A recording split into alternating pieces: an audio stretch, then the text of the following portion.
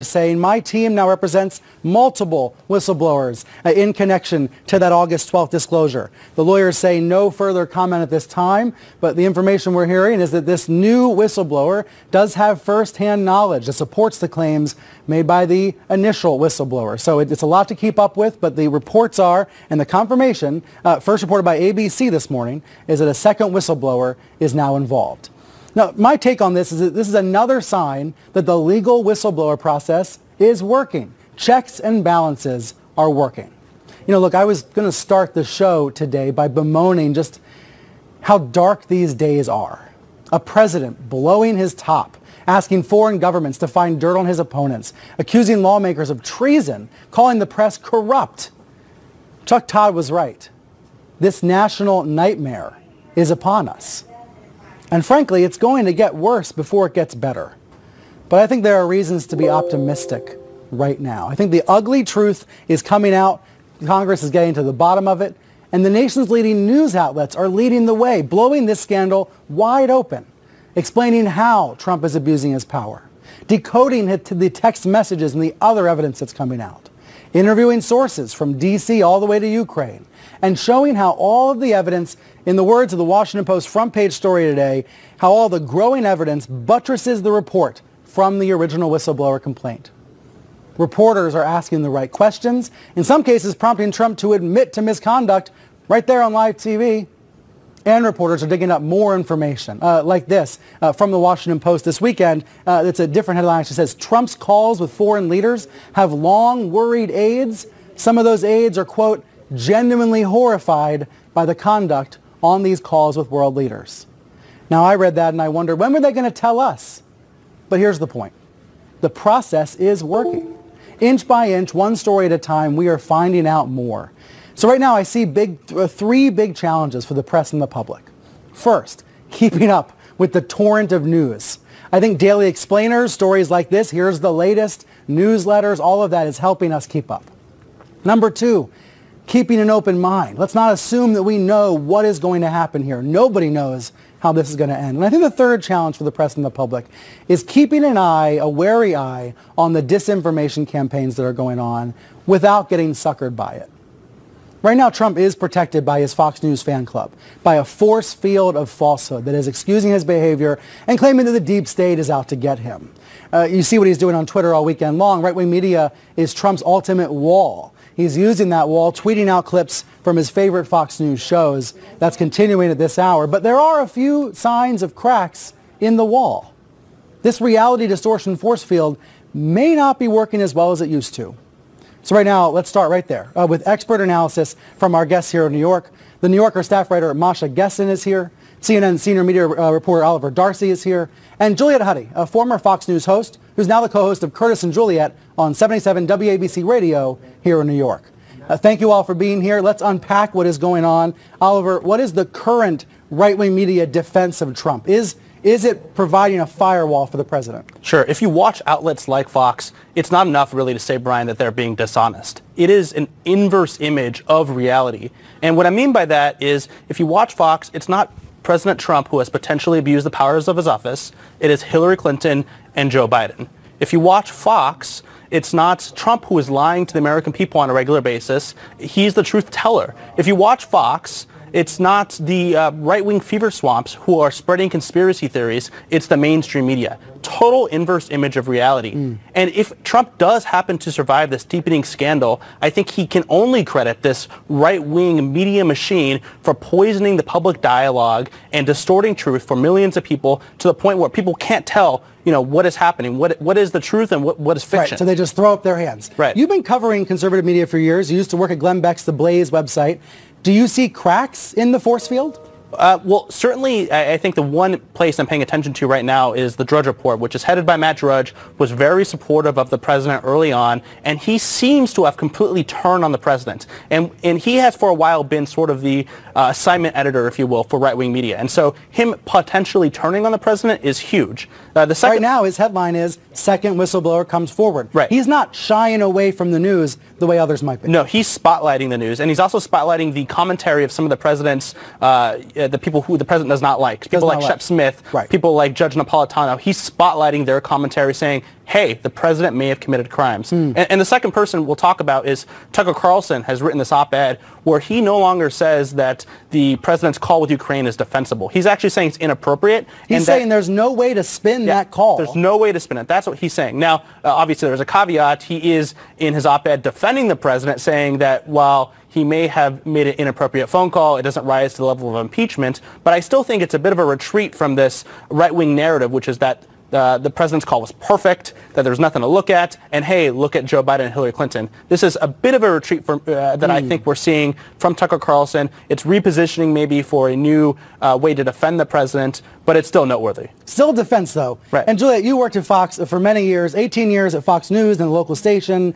What do you see happening today? How does this look to you? Well, I think that you have to look at Tucker Carlson is a great example. I mean, he's getting out there and he's putting something slightly negative, but then by the same token, immediately he follows with, but, you know, this impeachment thing. So I think that they're just trying to play both sides. They're kind of talking out of both sides of their mouth. And that's one of the things that Fox is very effective at doing.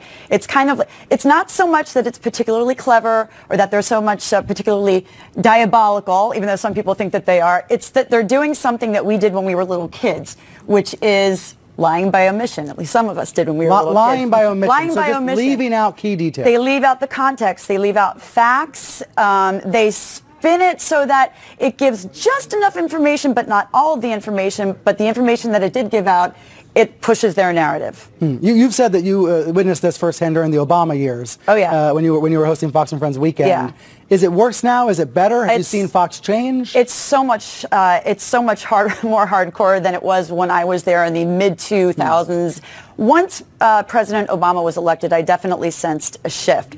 It seemed like what I like to call sort of the outline of the show, which is the introductions to the guests, the introduction to the segment, the banners that you see at the bottom of the screen. They like to, that's very subtle. They do it very well. But those are things that they're very effective at pushing the narrative with that don't seem so blatantly obvious. For people like us who are in the industry, we know, we get it. But for people at home, the layperson, they might not get that.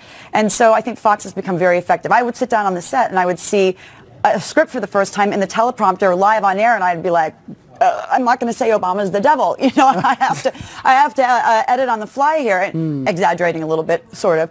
But that's you have to kind of take what they're saying with a grain of salt because you're not getting the whole story. Of course, the president is watching. This is what he's consuming and then spitting back out via Twitter, and that's that feedback loop that we're seeing.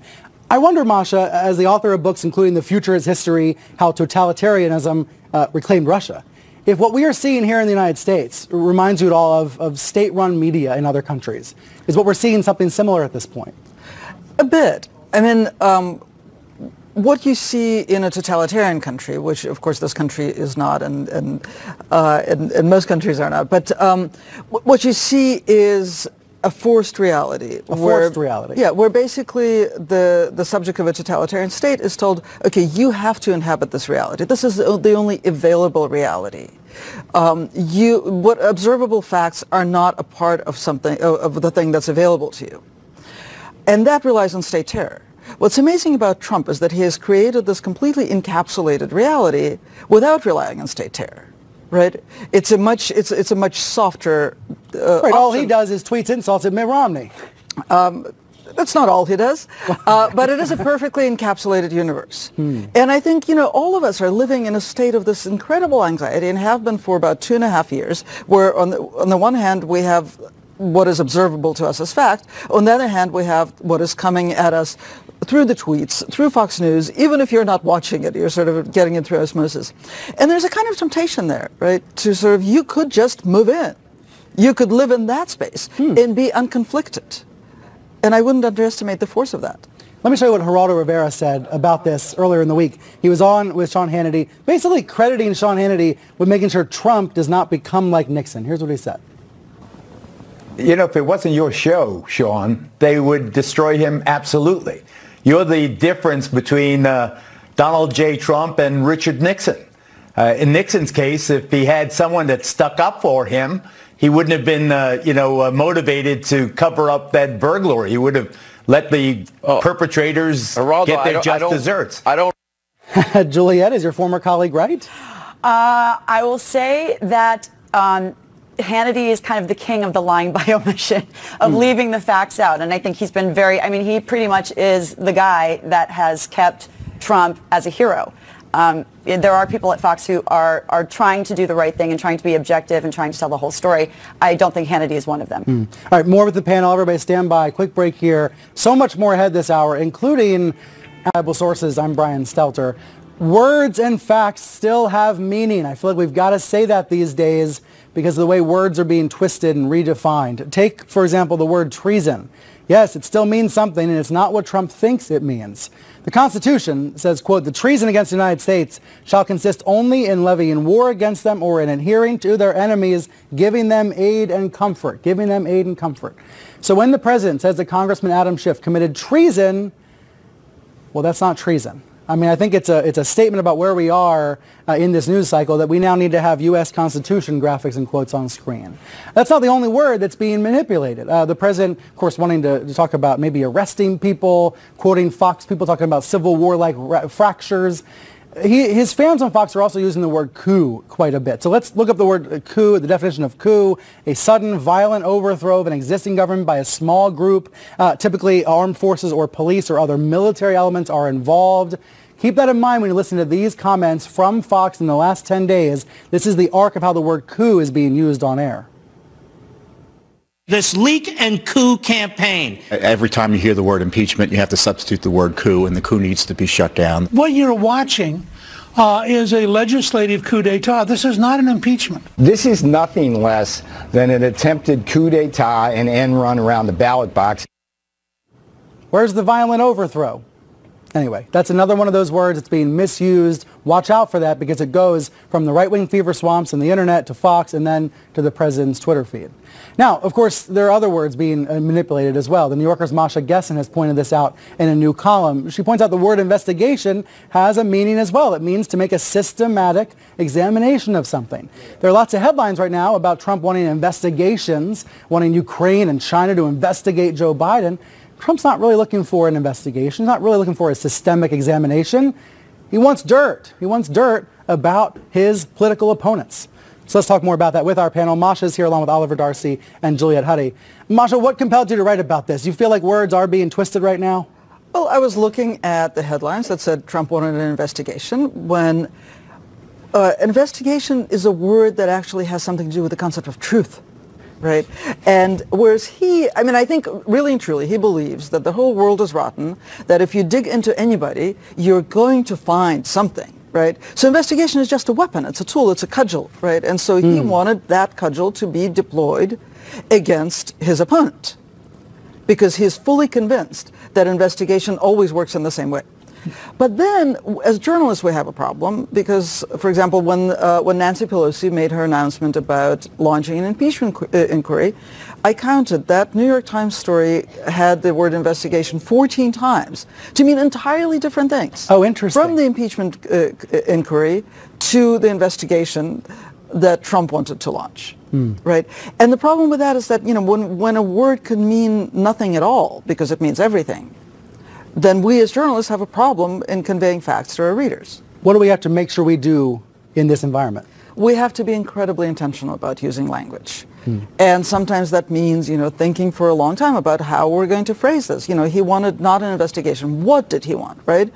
Let's use the phrase he wanted to, he was pressuring the Ukrainian president to dig up dirt. And just, use that phrase every time. Be intentional about it. I noticed another word that I think sometimes being misused. It's unsubstantiated. We say things like, the president doesn't have evidence for his claims about Biden. What we really mean is he's promoting a conspiracy theory based on a bunch of lies that are being dredged up on the web. And I wonder, Oliver, if news outlets are meeting the moment well enough, if we're just saying, well, he's saying this without evidence, They need to drill into their audience that this stuff is untethered from reality, that this stuff comes from the internet fever swamps and the president repeats it, and that does not make it an unsubstantiated allegation necessarily. It means it's just a distorted, it's really poison is the best way to describe it. You know what's interesting? The White House declined all these interview requests today. They declined CNN and all the broadcast networks. No White House aides are out on television defending Trump. Unfortunately, that means, actually in a good way, that means there's less disinformation. There's less misinformation being spread to the public today. because the White House declined to give interviews. What a sad state of affairs that the White House giving interviews means there's going to be more misinformation out in the world. Although a lot of what we saw last week was a lot of these talking points really fall apart when they entered the real world, whereas they still are allowed to thrive on Fox. And, you just played that clip where people are talking about coups and civil wars. It's really disturbing stuff. And I actually kind of wonder, Lachlan Murdoch, the head of Fox, how does he really look at himself in the mirror every morning knowing that poison is his contribution to society? I honestly, pretty strong, I can't Oliver. understand how he does it. I wonder if we have to go back to real basic points, including quoting the U.S. Constitution, quoting the definition of coup. If we're going to be dealing with these lies out there in the public domain, we've got to get back to basics and explain what is an impeachment process. How is it legally defined in the Constitution? Look, we have a minute left, and I wonder, Juliet, since you're on radio 3 hours a day, you're hearing from people all day long. Are they able to keep up with any of this? Yeah. Isn't that a fundamental problem? Yeah, that's the thing. I mean, again, people who are in our business, and this is our job to know all the developments, we miss things. So I can only imagine the layperson at home who's, I mean, it's just they're being besieged by it. They're kind of like, I mean, sometimes I feel like I have to go home after a day of covering this news, lay in a corner in the fetal position and rock back and forth. Like, what is happening here? But I will say one thing. Yeah. I think we have to put the onus also on the public, because there are people out there who support Donald Trump who I'll say this is a cup, and they'll say that is a television. Trump said that's a television, and I'll say, I swear to you it's a cup. And it just goes on and on and on. And then Fox will repeat it. And they'll say, that's a television, lady. That's a television. And then some of their news shows, will trying to be fair, will ask the question, is this a television? Or is it a cup? Right. Some people say it might be a television. That is an unsubstantiated claim. Yeah, it's an Or worse right. yet, where they will say, some people say that is an unsubstantiated claim. Right. Some people are saying. Many people are saying. Democrats will say. Fox, I do have to admit. I do wonder if this scandal needs a name. It's not a Ukraine scandal anymore. It's certainly not a Biden scandal. That makes Biden the bad guy here. Masha, does that matter in the public discourse? Talking about language? Of course it matters. I mean, I think every time that Joe Biden is mentioned, every time that Ukraine, in fact, is mentioned, that is in a sense misleading. We're talking about the conduct of the President of the United States and not about Ukraine. It's abuse of power gate, but I don't think we should use gate anymore. It's Trump been a stock? few decades. Trump what? Trump stock? Like Woodstock, you mean? Yeah. Stupid Watergate is a pretty good name. Stupid Watergate. I do see that on Twitter a lot. Stupid Watergate. Because some of this is being admitted to. There's surface that we only find out about later. This is certainly true with the Ukraine story. It's actually true with a lot of the bombshells about Trump. Think about the bombshells, not about the icy waters, but about the border, about the hot desert of the southern border. And President Trump's proposed tactics for slowing down migrants attempting to cross the border. The most shocking being his proposal to shoot migrants in the legs to slow them down. Now, this was first reported by the New York Times, but Fox News confirmed some of it with an illustration of alligators. The Washington Post and other news outlets have also confirmed this reporting, which all came from the book Border Wars, Inside Trump's Assault on Immigration. The book comes out on Tuesday. It's co-authored by New York Times reporters Julie Davis and Michael Shear, and Michael's joining me now from Washington. So, Michael, let's start with the book. What's the biggest revelation in the book?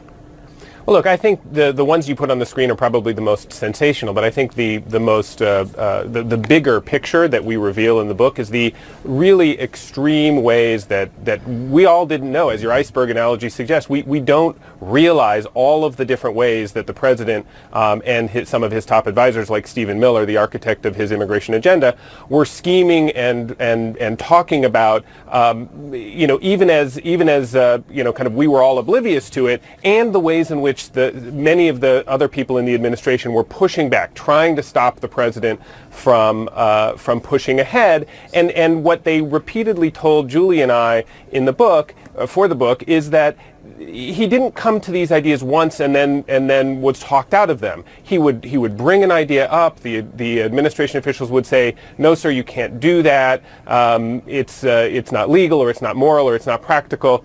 And he would come back to it again and again and again. And the fact is, look, we all think we know President Trump and what's going on because he's tweeting constantly and he's standing in front of the helicopter and talking endlessly. But the truth is, despite that sort of illusion of transparency, there's a lot going on inside this administration that we don't know, and that's what we tried to do with the book. And oftentimes authors are able to get at that for the first time. How did you and Julie get underneath the surface and see the rest of the iceberg? Well, look, both Julie and I have been covering immigration off and on in previous administrations for years, but there is something about writing a book where you can say to a source, look, we would like to talk to you, we would like to get beneath the surface, we would like to understand specific meetings, specific discussions that the president had, and we won't put them in the newspaper the next day. This is a long process. We worked on the book for about a year and a half, and you can tell people, you can tell sources, this won't appear just in a single story. It'll be put in context in a broader, in the book in a broader way. But don't we need to know right away? Don't we need to know as soon as you know? Well, look, that's in an ideal world as a journalist. I mean, I'm all about getting information out there, and in an ideal world, if somebody says to you, here's a dramatic piece of information and you can use it tomorrow, absolutely I would use it tomorrow. And Julie and I both pushed back on some of these sources of ours to say, can we use this sooner? And in some cases we did. But look, the truth is that this is how you ferret information out. And when a source tells you, look, I'm going to have this conversation with you only on condition that the information doesn't appear until the book, that's sort of where you have to do. When your first excerpt came out in the New York Times, President Trump ranted about it. Here's part of what he said. Well, obviously it's fake because almost everything the Washington Post does is fake. Okay, wait, what? So he kept going, he kept ranting about the Washington Post. Obviously you all work at the New York Times. What did you make of this mistake? I don't know. There was some speculation that maybe he did it on purpose because he wanted to deny us publicity for who we actually are. If that's the case, then I think it backfired because I suspect that we got more coverage from people who had to then correct his mistake than we would have if he had just done it accurately. But it's also possible. Look, he rants about the New York Times and the Washington Post kind of equally back and forth, and sometimes maybe he just got mixed up.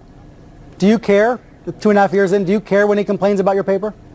I mean, sure. Look, I covered 8 years of the Obama administration. I cared every time the administration criticized our work. You want your work to be, you know that your work is accurate, and you don't want people to challenge it. But the president's complaints about the accuracy of that story were about as correct as his assessment of where we worked.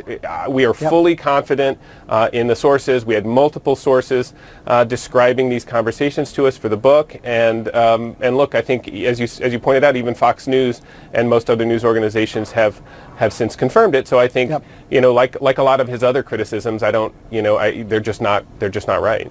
They're noise. Michael, thank you very much. The book is Unfit for Office. Those are the words, the headline from this new piece by the husband of Trump aide Kellyanne Conway. This is George Conway writing for The Atlantic about President Trump's narcissism. It's something he's been worrying about for many months now, and he's getting more serious. He says, you don't need to be a mental health professional to see that something's very seriously off with Trump, particularly after nearly 3 years of watching his erratic and abnormal behavior. But before Conway, before all of us, there was Barbara Ress. She was a former vice president at the Trump Organization and the construction engineer behind Trump Tower. She's also the author of All Alone on the 68th Floor, How One Woman Changed the Face of Construction. And Barbara joins me now. Barbara, I was wondering if you could help us unpack this week, this especially dramatic week. To me, I had never seen the president as angry as he was at a couple of these press avails this week. So we'll get into Conway in a minute, but had you seen that kind of anger before? Is this new to you too? No, I've seen it before. Yeah. Yeah.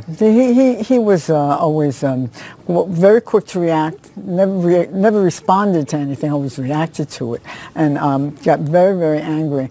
He had this notion that everything that happened that was bad was directed at him, like they were after him, people were after him, even with the new thing with the impeachment and the whistleblower's letter. Immediately, he says the whistleblower is he's a hack, he's a Democrat, he makes it like not that they're after something he might have done, they're after him, and that's the way he was. So that's a conspiratorial streak. In a way, you're saying it's been there for decades. And you also wrote in the 80s about his narcissism. So this is something that you noticed a long time ago. I did, but somebody on the crew used to take the train in from Connecticut, and he read the Times every day. So he brings in this article one day that has the definition of a narcissist, and we're all looking at it, and it's got like, I don't know, 7 or 8 things listed, and it's like it might have been biography of Donald Trump or a profile of Donald Trump. Yeah, he was always like this. So in a way you're saying people should not be surprised. Absolutely. Do you think voters knew all of that, though, before they went to the polls 2.5 years ago? I don't think anyone really knew because people are constantly surprised. And, I am surprised a little bit, too, with some of the things he does. But it's Why? not, Because it's worse or better? Why are you surprised? Oh, I say it's worse. It's worse. One of the things that surprised me was the comment about women's, assaulting women. That I never ever heard him talk anything like that. So that kind of thing. Telling the Russians that he didn't care about election meddling, that was a stupid thing to say, and I never thought of him as stupid. So that surprised me. But otherwise, no, this is Trump. Sometimes I say Trump squared because he's had, since I knew him, many, many years of fame and fortune and getting richer. And now he actually does believe he's a stable genius. And he does believe he can shoot somebody on Fifth Avenue. So far, it looks like he can.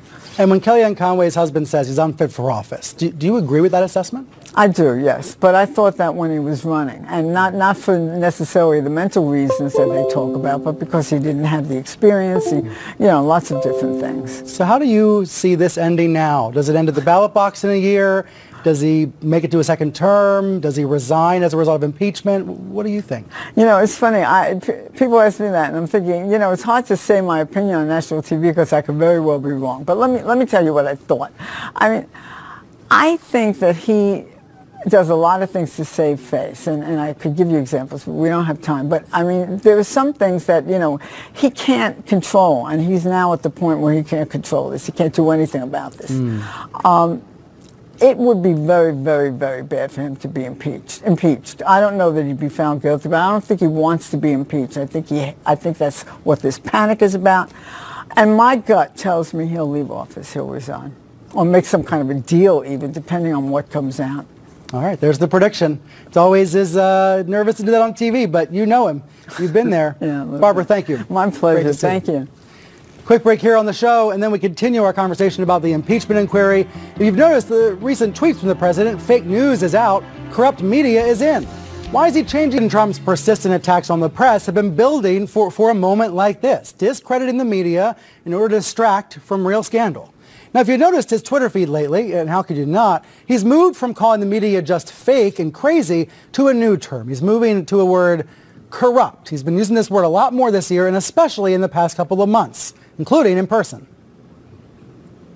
Corrupt media. Corruption. Corrupt. It's pure corruption. Corrupt reporting. I'm only interested in corruption. I don't even use fake anymore. I call the fake news now corrupt news because fake isn't tough enough.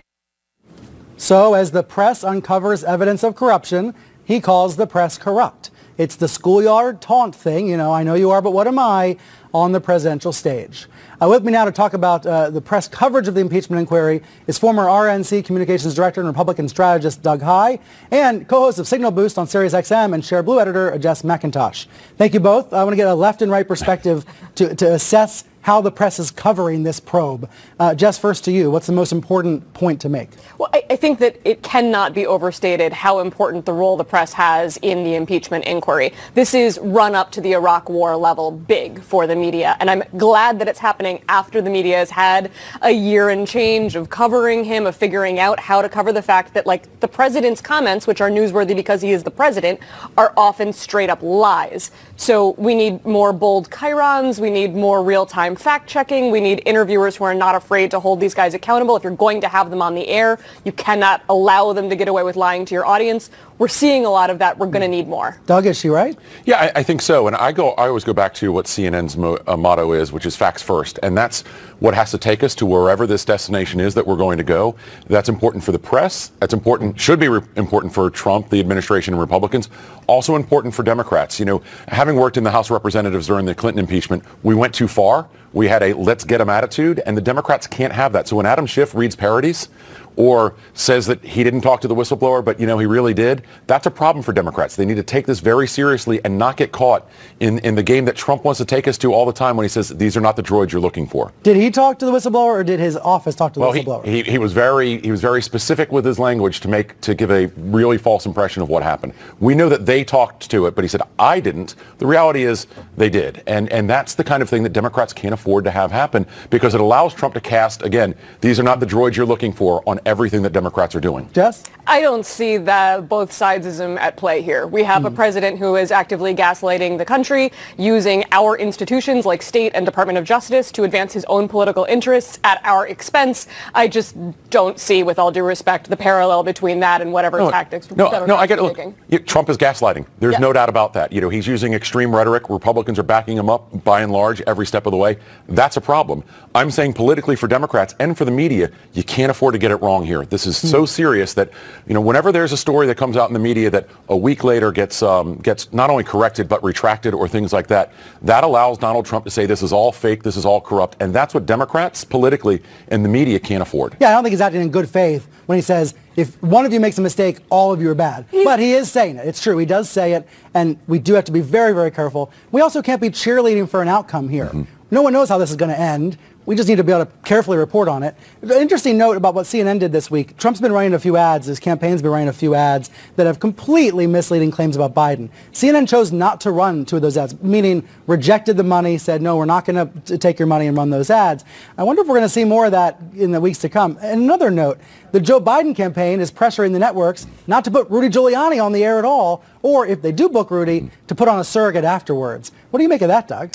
Well, a lot of Democrats have told me, I don't know how you feel about this, put Rudy on all day, every day. I'm kind of in that camp. Every day I see Rudy doing an interview. I know he did another one this morning. It's kind of a, what planet is he on? And as a New York Yankees fan and as an American, I'm glad when he's at the Yankees game, because that's 4 hours where he's not going on TV and spewing out whatever he's going to talk about. But should campaigns, in this case the Biden campaign, be telling networks, or at least pressuring networks not to book someone? Well, I think if you're going to have somebody on your air who you know is going to lie about your candidate, and that is exactly what Rudy Giuliani does to Joe Biden every time he comes on air, I, as the campaign manager for Joe Biden, would be very interested in making sure that someone was on air to refute him immediately afterwards. That doesn't seem like a bridge too far to me at all. And notably, CNN did try to book Rudy today, and he declined. All right, to the panel, thank you. Quick break here, and then we got a really interesting perspective from Iowa. Looking at how folks in the Midwest, conservative voters who are watching Fox, how are they reacting to all these headlines about Trump's presidential and possibly illegal conduct? That's next. D.C. and New York desperately need to hear from voters all across the country, and I include myself in that. So let's get out to Robert Leonard. He is something of a translator for Trump supporters and for rural America. He's the news director for two local radio stations in Iowa, KNIA and KRLS. And he occasionally writes op-eds for the New York Times, sharing what he's hearing and reporting on the ground. He's been doing that for the New York Times and elsewhere since Trump was elected. He's also the author of a new book. It is titled Deep Midwest, an apolitical, thoroughly journalistic deep dive into the Midwest experience. So, Robert, I would love to know what you are hearing from your neighbors and your voters about the impeachment inquiry. Well, the Democrats smell blood in the water, and they're very excited. A lot of them are happy the trigger was finally pulled, because Trump has done a lot of things with their mind that are impeachable. Some of the independents are moving away from Trump, especially people that actually voted for Obama twice, then Trump. But most of the conservatives I know, especially the evangelical religious right conservatives, are standing strong behind President Trump, because he is a kind of a golden hammer that's what's needed to break what they see as the liberal stranglehold on our society that's dismantling America as they see it, brick by brick. And that's the reality on the ground that is oftentimes missed. I think even when you have conservative commentators on cable news talking about these things, even the Hannitys of the world don't fully relate to that. Let me show you what you wrote a couple of years ago for the New York Times. The headline back then was, if you want to oust Trump, if you want to get rid of Trump, only Fox News can do it. Is that true 2 years later? Yes, it's true. It's absolutely true. But I've got to be more specific this time. Fox News has turned, it's a very different beast than it was a couple of years ago when I wrote that. Now they're starting to point out some of the problems with President Trump's behavior, his actions. Fox Opinion, however, hasn't. And even Tucker Carlson's little sidestep the other day didn't really mean anything, because most of us don't see Fox News per se. We see Fox Opinion. It's Fox and Friends in the morning. It's Tucker and Sean at night. By the time we have the kids, grandkids put to bed, sit down after supper, it's all opinion. And so Fox Opinion would have to change big, and I don't see that happening unless we see something truly egregious that would move my Republican friends, but it's going to take a lot. They really think that the personal qualities, his willingness to break all rules and expectations of the presidency are what is needed. No other Republican could have done what he's done for the evangelical right, the Republican right, that he's done. Everybody else would have been too conventional. He's a kind of hero still. So 20 seconds left. As we cover all of this in the weeks to come, what's the one thing we've got to remember in the cable news coverage? Well, speak to conservatives, hear what they have to say. One of the things that also some of your earliest panelists said in this program is keep speaking the truth, trying to reach more voters, just keep working. What's ultimately going to solve this current problem, I think, and our only solution is the truth, and it's the truth that will win at the end.